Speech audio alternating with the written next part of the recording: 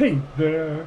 You know, it's funny but true that people dismiss old technology.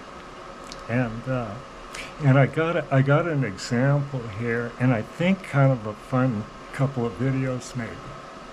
And what it is a project, and it is a 12-volt Delco generator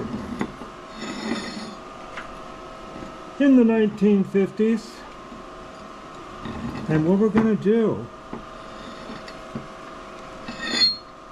going to take it apart.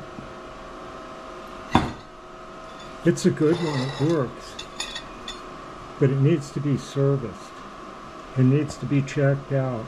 It's all full of crap.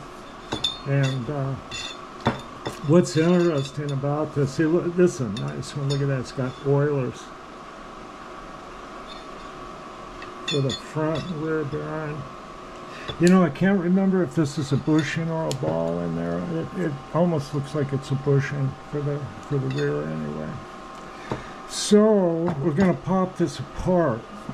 Now, I've seen a lot of old car videos and stuff like that, and I haven't even looked for generator rebuilds on YouTube, and I'm not even going to bother to do it because I was showed how to do this by old-time guy way back when I was very young, and he showed me how to do it because he was sick of doing it.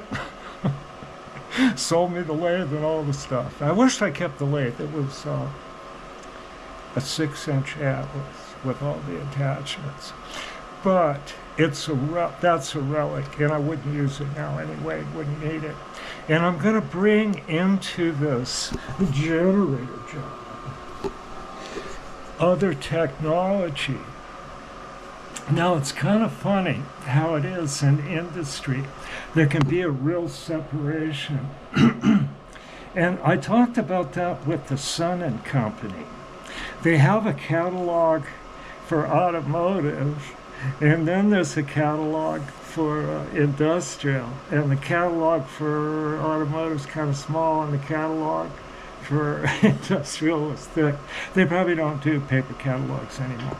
But the Sun and Company has vastly more for the industrial sector than for the automotive sector. Just a whole bunch. And the Sun and honing that's part of being an inside machinist. Now, hole making is pretty tough, and it's harder to bore a hole than turn a shaft, and it is. And I'm gonna get into the inside of that. I hope you enjoy this stuff. Well, anyway, so what we're gonna do is take this apart and check it out, and check out that commutator, and just basically clean it up and put it back together, I suppose. Now,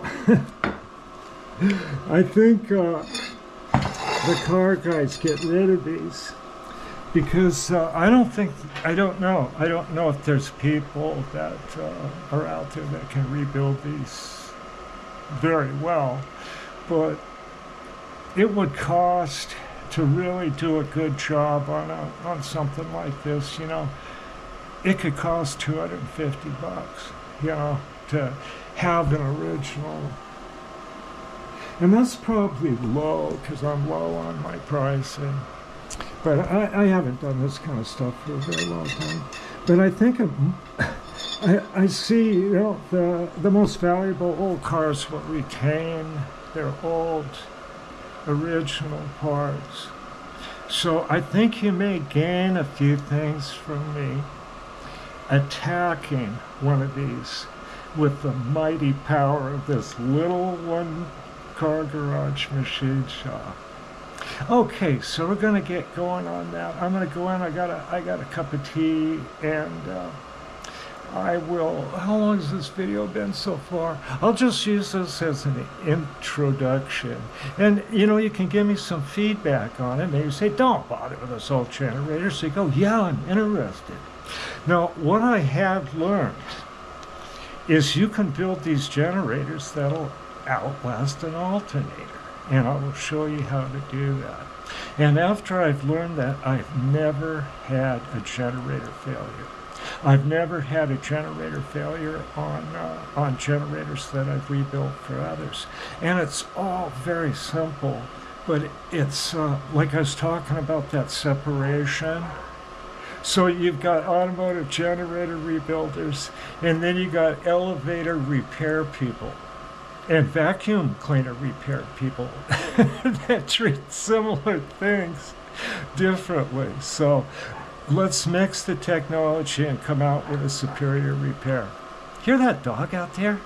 She knows I'm recording. I don't know. I think I better bring her in here or something when I start again. Okay, I'll load this.